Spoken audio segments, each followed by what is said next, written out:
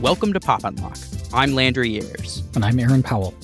Before Bong Joon-ho's groundbreaking film Parasite was the darling of critics and the award season, the director already had at least one cult hit under his belt.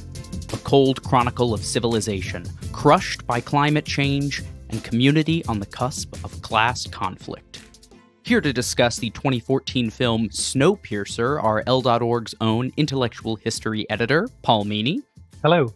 And senior fellow at the Cato Institute, Jason Kuznicki. Hello.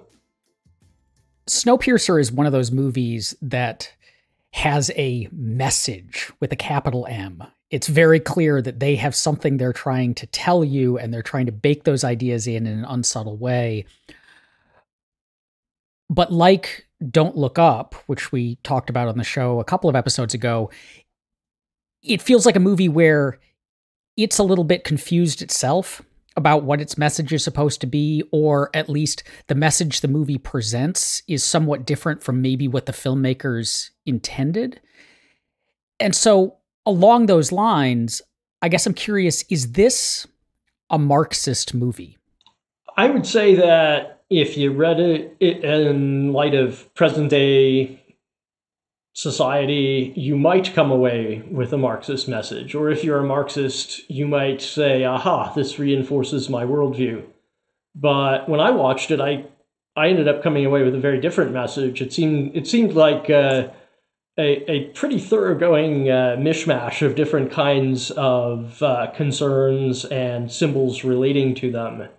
There is very early on in the film a hint of the fear about chemtrails, and there's global warming, which they are trying to fight by putting a chemical in the atmosphere, but it backfires. So there are a lot of environmental themes, sort of.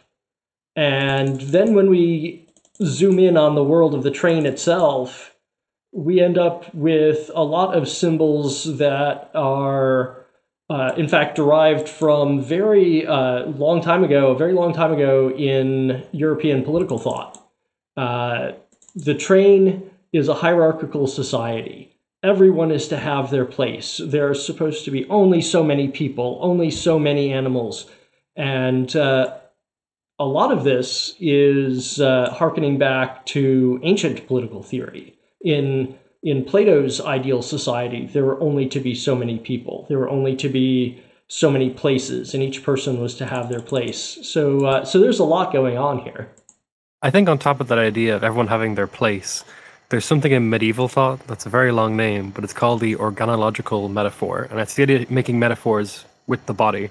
And at one part, one of the characters, Tilda Swinton's character, she says, like, she's talking to people at the last carriage, she's saying, you're the feet, I'm the head, and you wouldn't put like socks on your head, and you wouldn't put a hat on your feet.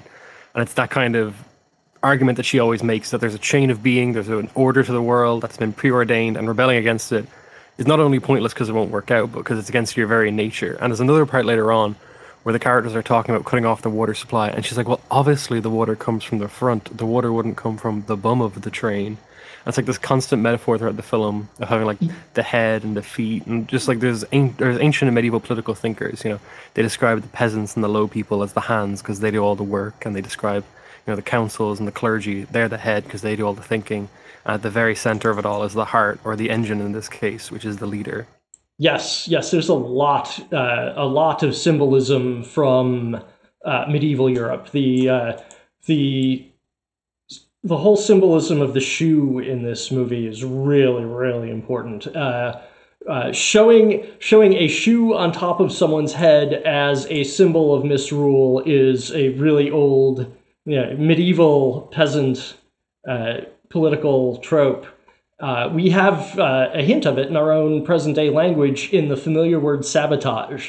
Sabotage comes from the sabot, which is a French peasant's shoe. And performing sabotage, of course, is to wreck things like you would in a revolutionary riot.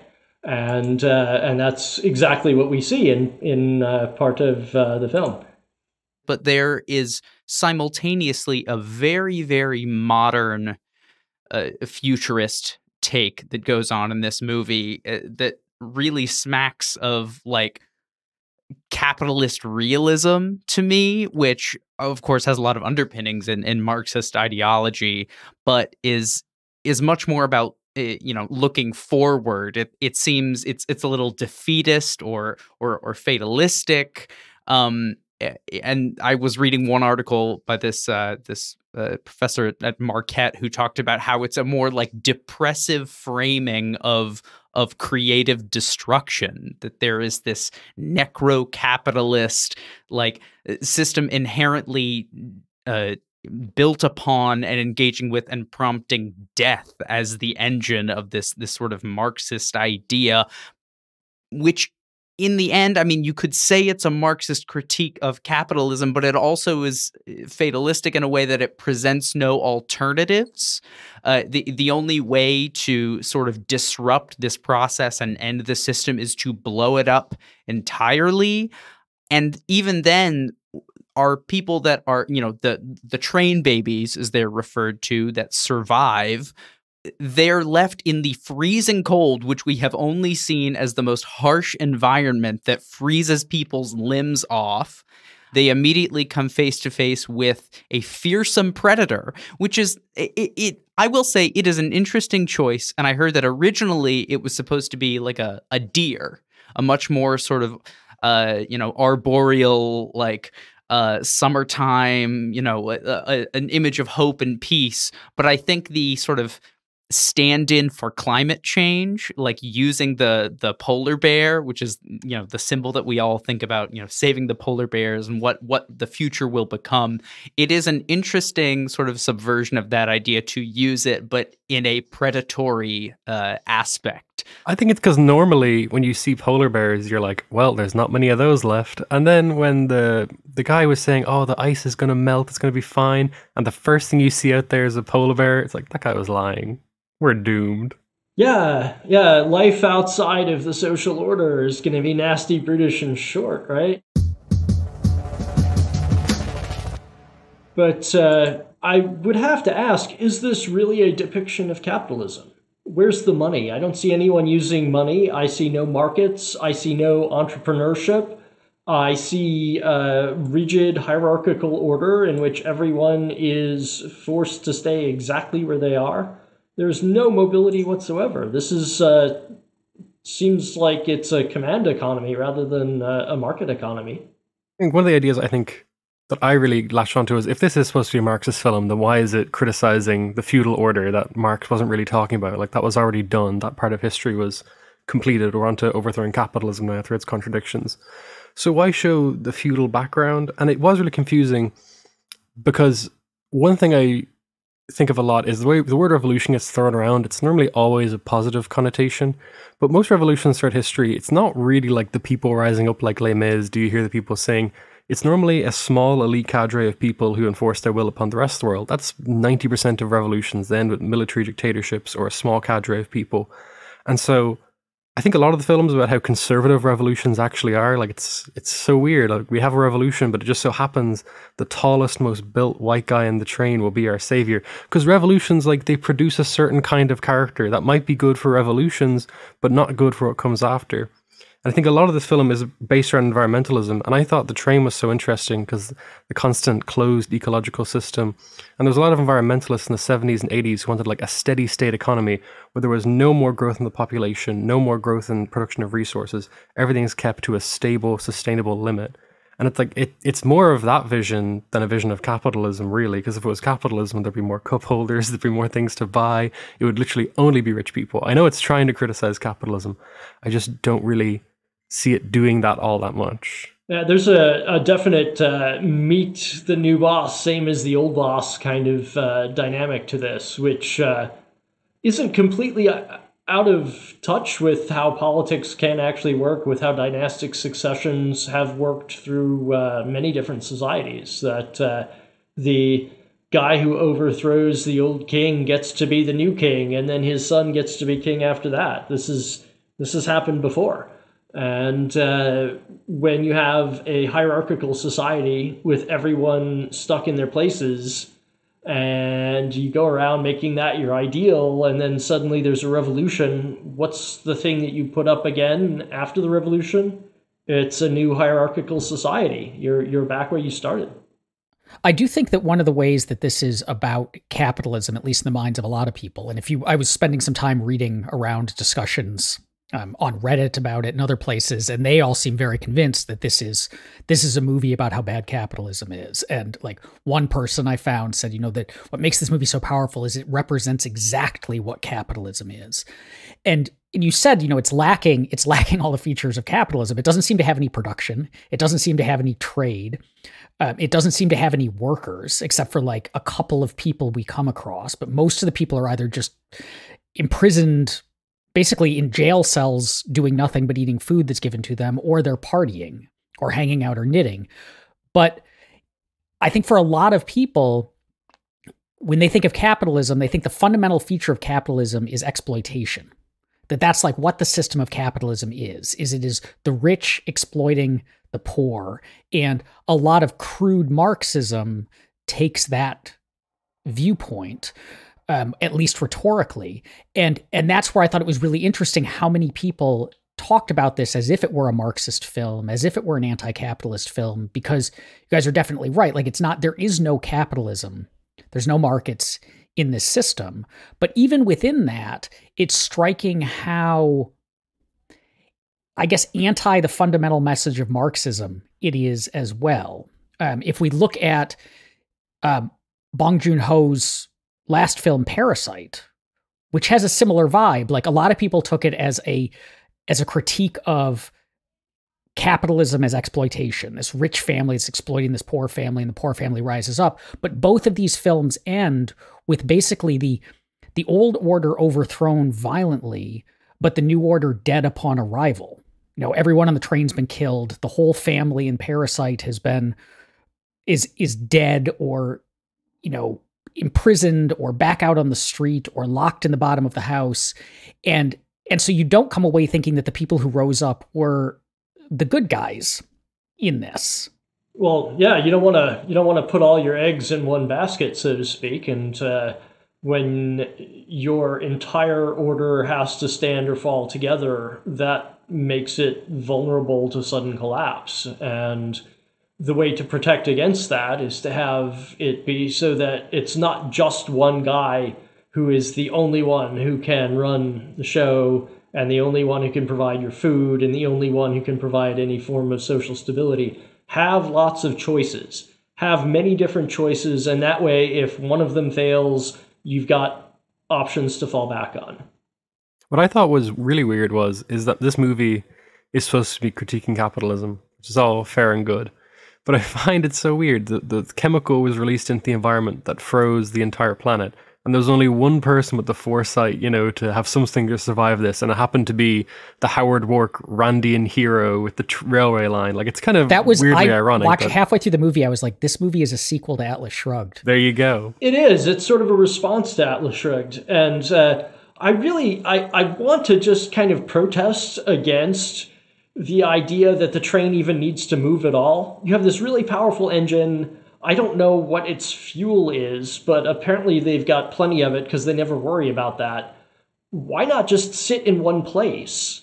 And then you could build buildings and stuff and not have to travel. I think the train is supposed to keep going. I think the engine, it continuously moves itself. Like, if it stops moving, it's done. I feel like that's kind of what the lore is pointing towards. I couldn't exactly glean anything from it that's 100% the answer, but I think it has to constantly move. I don't think there's not a technical reason for this. There's no kind of deep engineering reason for it. It's a symbolic reason. They're going around the world because it's about going through the cycle of the year, and they have regular holidays that they observe, like the New Year happens when they reach a certain bridge. And that's their signal that the year has passed.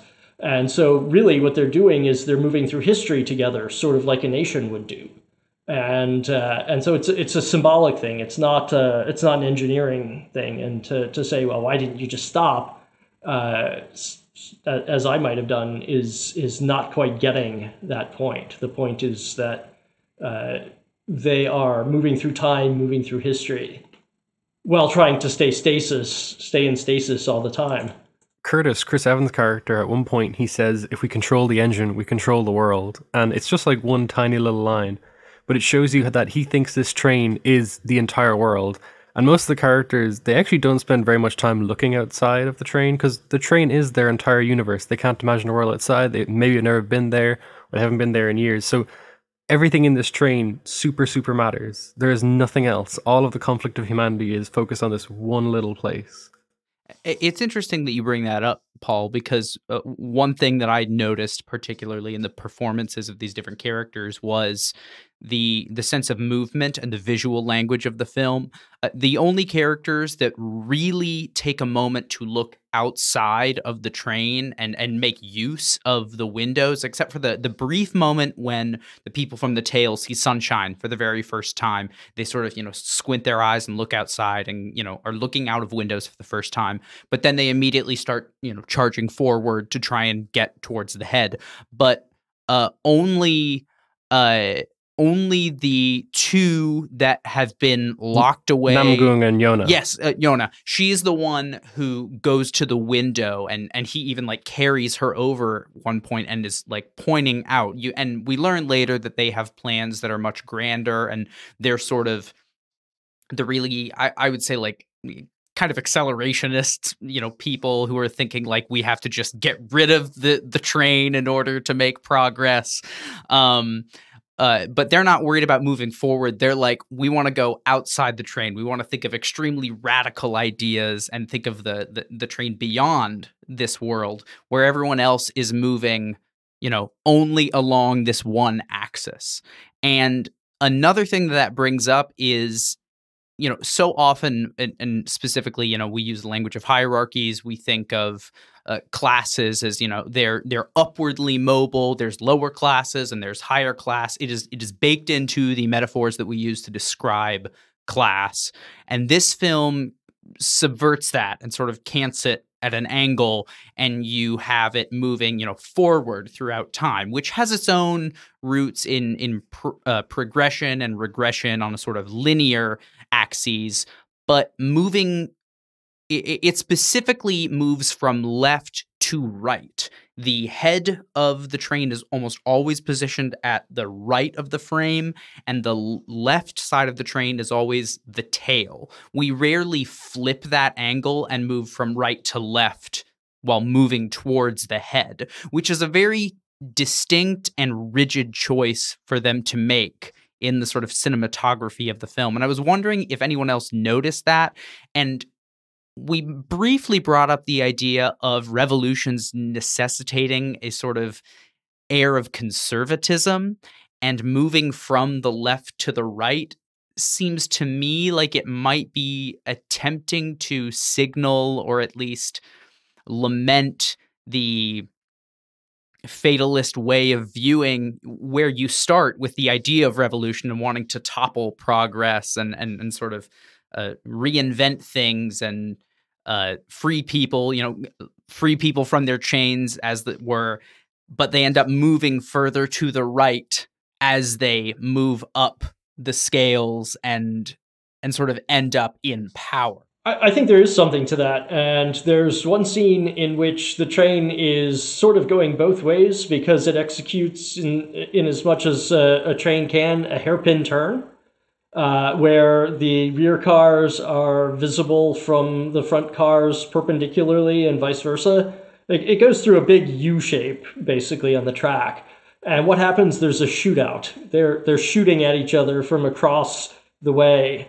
There's definitely left-right political symbolism, which is deeply ingrained in Western politics all the way back to the French Revolution. And I think they are making use of it, definitely. Like the Matrix movies, this movie, the ultimate behind-the-scenes thing is we've got this contained ecosystem, and it gets out of whack eventually. And then what's needed is the two sides to kind of come together and create something new that then allows it to exist for some period of time again until things get out of whack.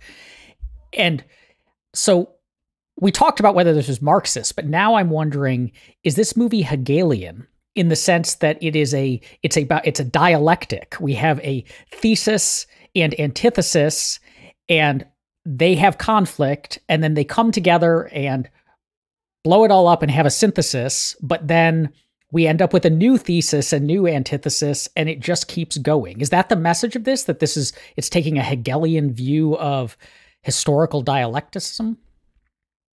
I'd say it is, and I'd say that Wilford in particular seems intent on it working out exactly that way, and he late in the film seems to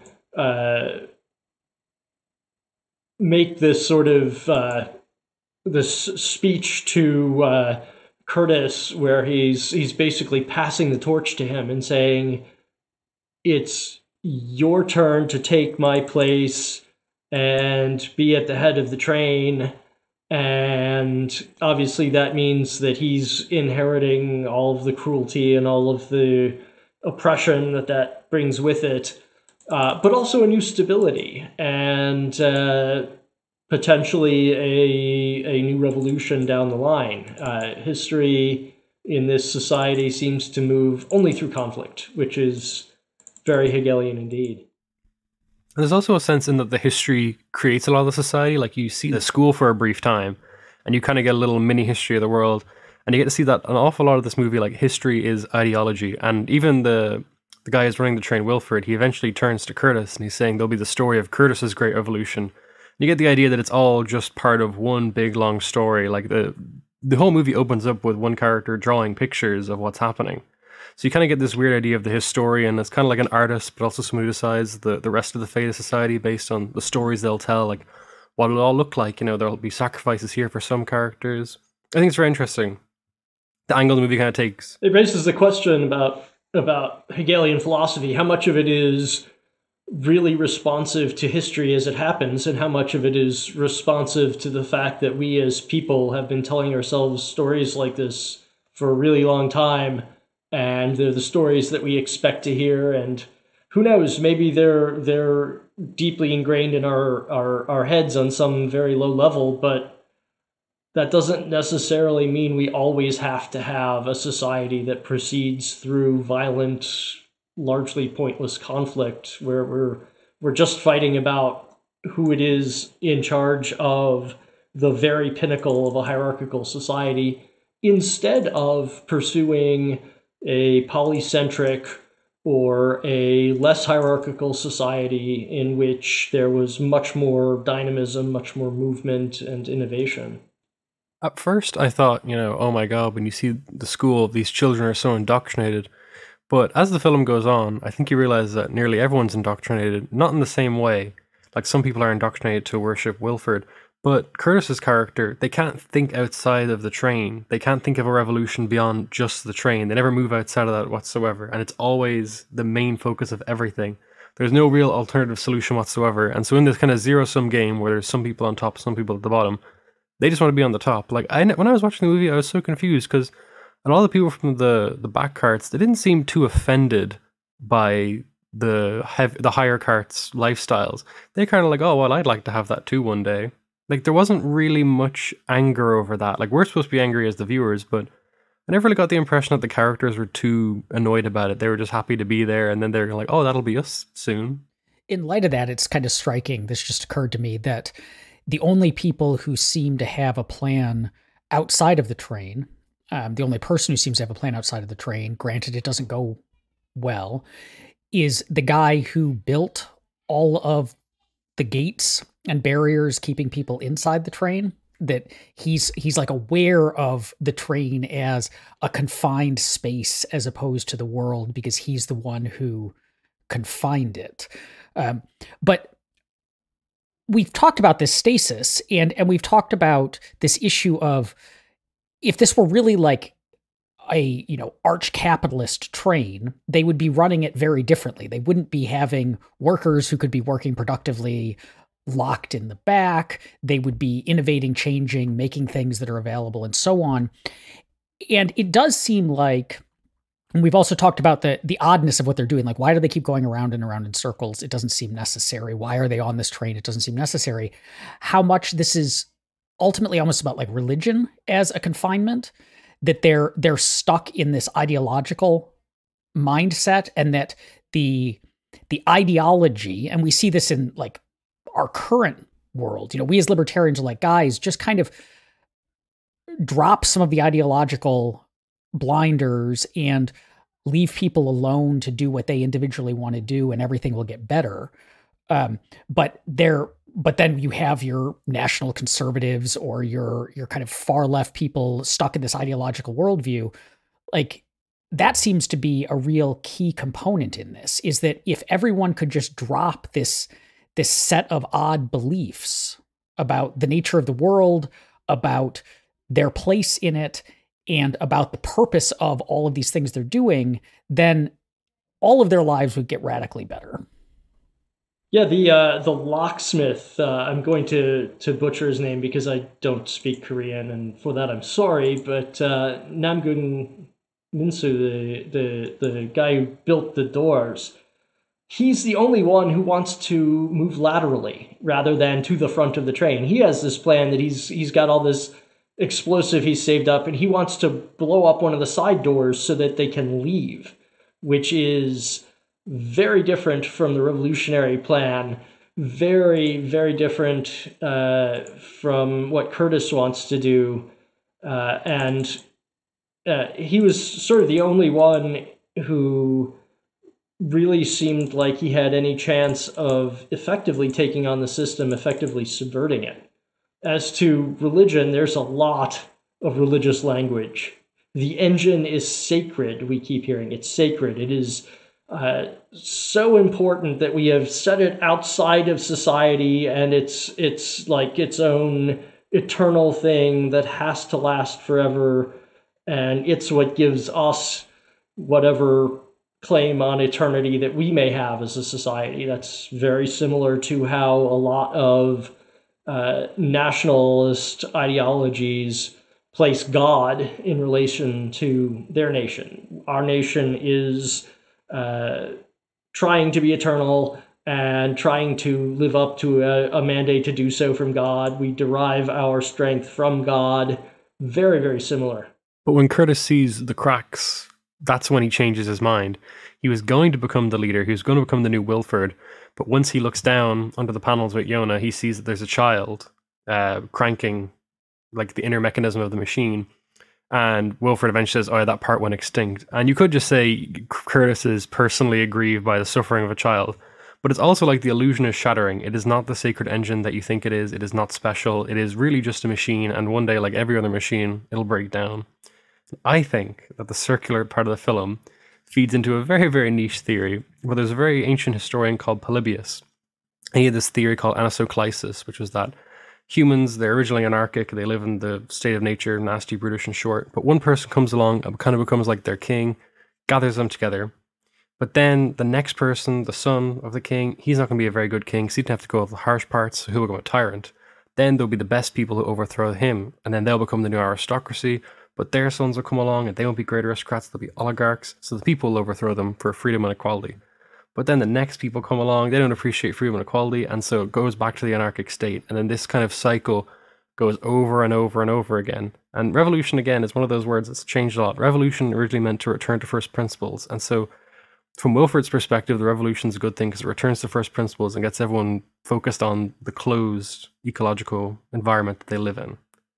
And so I think that in some ways, revolutions can actually make systems stronger and can limit our imaginations because we only think of seizing the reins of the state, not all the alternative ways we could subvert it or live against it. We don't really think of civil disobedience, we start thinking of storming buildings and stuff. It's interesting you bring up the sort of lineage of all of the people that will assume the roles of power and sort of take up the mantle of the person who's keeping the engine. You know, you've got Ed Harris as Wilford at the very, very beginning. Always love to see Ed Harris coming in just randomly. Did not know he was going to be in this movie. Loved seeing him there. And then we have Chris Evans. It's Chris Evans, right? He's the Chris that we have. Yeah, it's Chris Evans. And he comes in And then we think that he is this hero that is going to be taking over the entire film. 90% of the movie is about him moving forward on the train. And we sort of see him, give this, that he eventually reveals to the audience that he is not the person that we always thought he was, as this sort of hero of his people, that in reality he is, as reflective of the sort of nastiness of this system that they've created on the train as anyone else. And he was responsible for, attempting to steal and eat a baby from a woman and murdering her in the process. And there's sort of a twist there, but then Yano comes in, and she is the one that, in this supernatural, clairvoyant manner, is able to sense somehow that there is a child underneath this tile that she is able to reveal and show to him, and sort of reveal the truth to him in what ends up in a sort of dual way, being an apocalyptic way of showing it to him. It not only prompts the end of the world, but it is a revealing to him of what is going on underneath. And I think the choice of Chris Evans, Captain America, one of the few, well, not few, but one of the prominent white American actors that we have in this film, that is really amazing in its transnational cast. It's a wonderful production, and is I think an effective example of a global cinema industry that is actually one of the coolest parts of the film for me, and one of the things it does not get as much credit for as it should, and as other films of Bong Joon-ho has done, like Parasite and Okja, and moving forward. But Chris Evans, is not the one that actually ends up saving anybody. It is people from other parts of the world. It is a Black child and a Korean woman who actually end up saving the film. And I think this is an interesting choice that I like, that subverts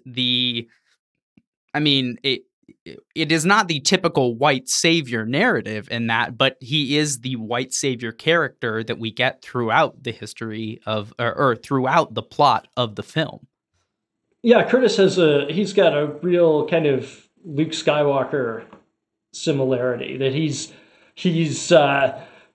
got both good and evil within him, and he has to wrestle with those, and he has to confront not his literal father, but the person who's sort of a father figure to everyone.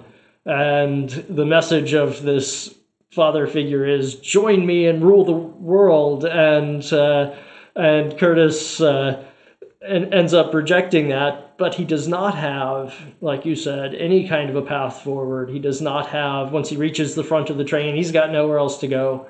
And it's Yona who saves everybody, sort of, kills most of them. But insofar as anybody is saved, it's because of her. Yeah. What do we make then of that ending? Because the way the movie presents it, the way it's shot, and the music, and the fade out on white, and so on, makes it feel like the movie thinks it's a hopeful ending. The train has been stopped, the engine's been overthrown, the two survivors make it out, but it is a relentlessly grim ending. Like, all of the people that they fought this battle through the however many cars to save, with the exception of 2, have been killed, and killed by the people who were attempting to save them. The train, which may or may not be their only, it certainly is their only source of food in this like snowy wasteland. I've watched enough episodes of Survivor Man to know that there's not a lot of food out there when you're trying to survive in like the snow. That's gone. And we're not quite sure how cold it gets, but we know it gets at least cold enough that it froze a guy's arm off in 7 minutes.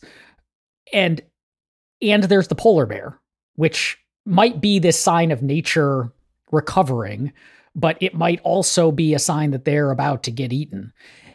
And so it's hard to imagine that they are going to have much success after the fade to credits, unless the only thing that I saw someone suggest, but I'm not sure I buy this, is The fact that there is the polar bear is a sign that things have lived outside the train. And if things have lived outside the train, then there's probably people who have lived outside the train. And so that this wasn't the last two humans. But that seems like a stretch.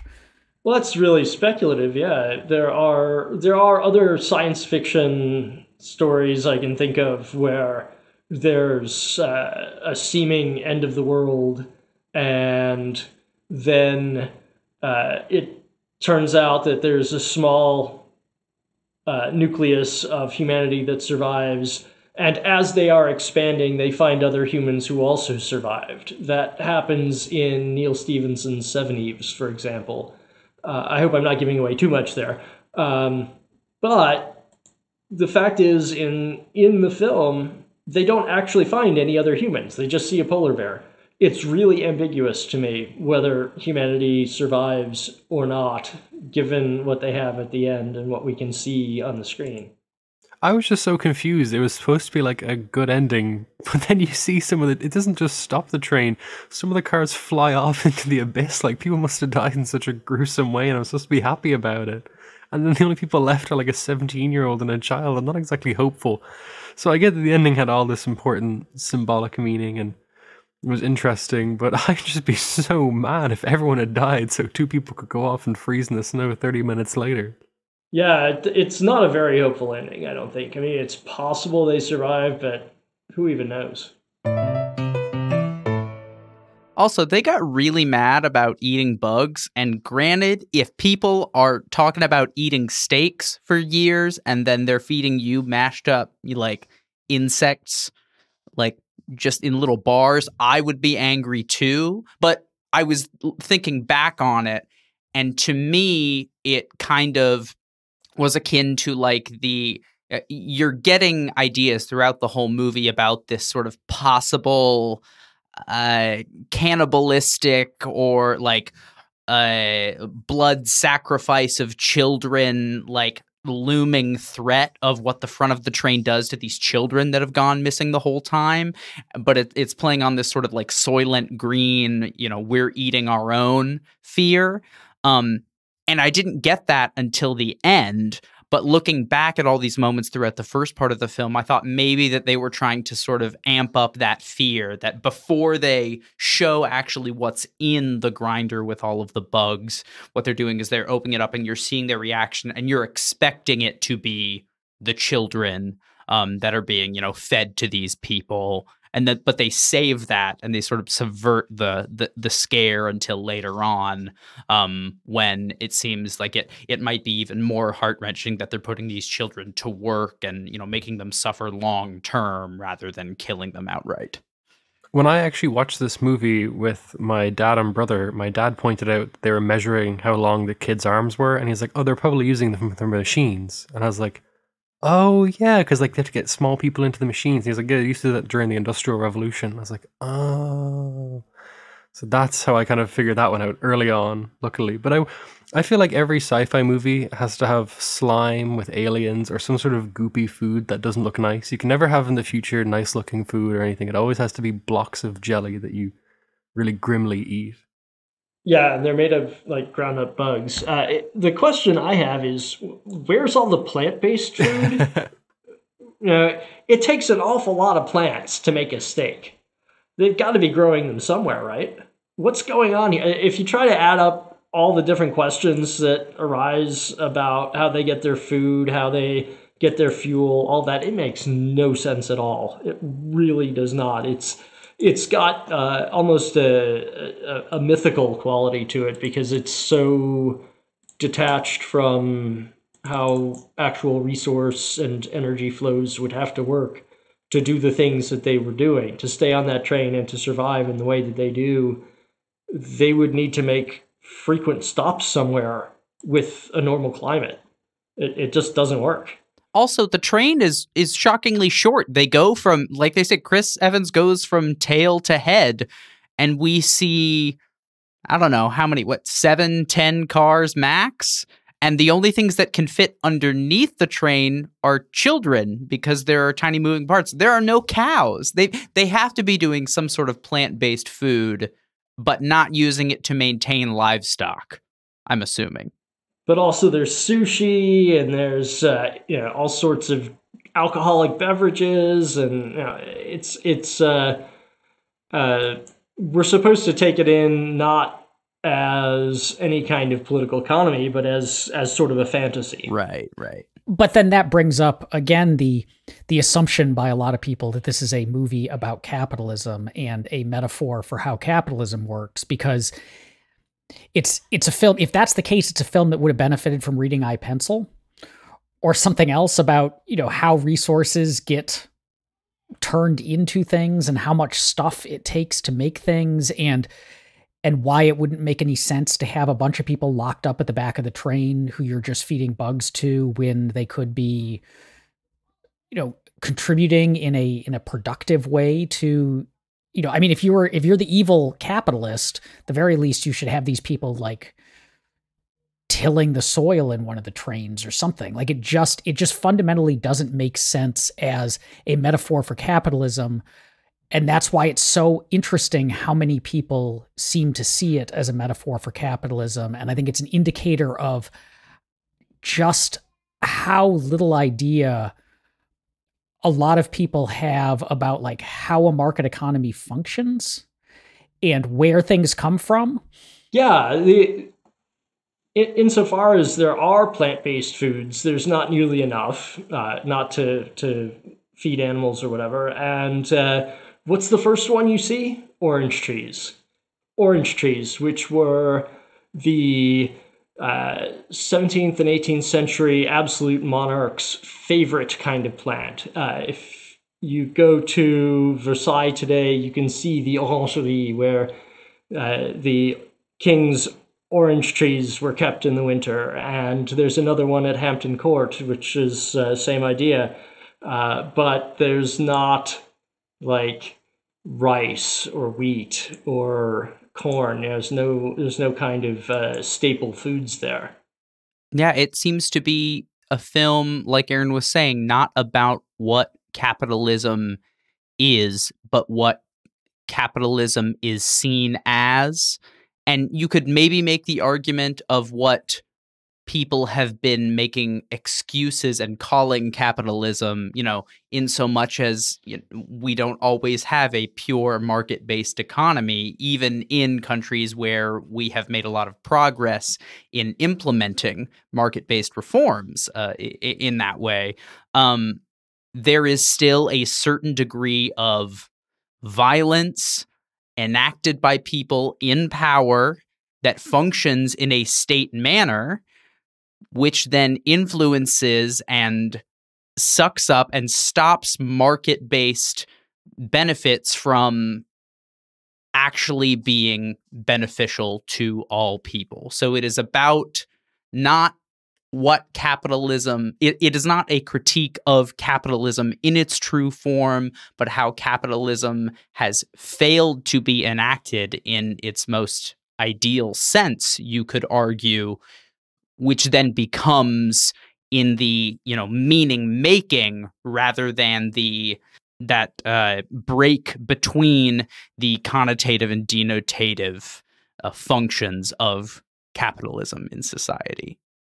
Yeah. To the extent that this fails as a critique of capitalism, I would say that it fails in taking capitalism for a static system.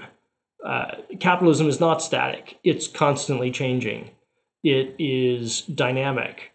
And when you hear Mason talking about how important it is that everything should stay in its place and there's a hierarchy and everything must remain exactly the same, that's a bad thing. That's a thing that we should be mistrustful of. Societies that aim at stasis become fragile and then they break.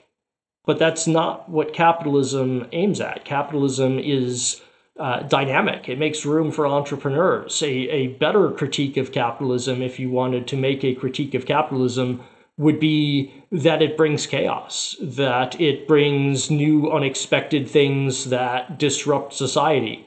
A lot of episodes of Black Mirror are like that. They work much better, to my way of thinking, as critiques of capitalism, bringing something awful that we didn't think about, and now we all have to suffer in the consequences of it. I don't personally think that's what capitalism tends to do, but yes, it does bring changes. Thanks for listening. As always, the best way to get more Pop and Lock content is to follow us on Twitter.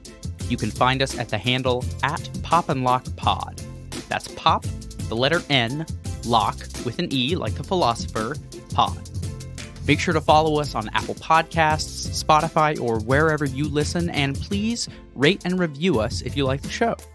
We look forward to unraveling your favorite show or movie next time. Pop and Lock is a project of libertarianism.org, is produced by me, Landry Ayres, and is co-hosted by myself and our director and editor, Aaron Ross Powell. To learn more, visit us on the web at libertarianism.org.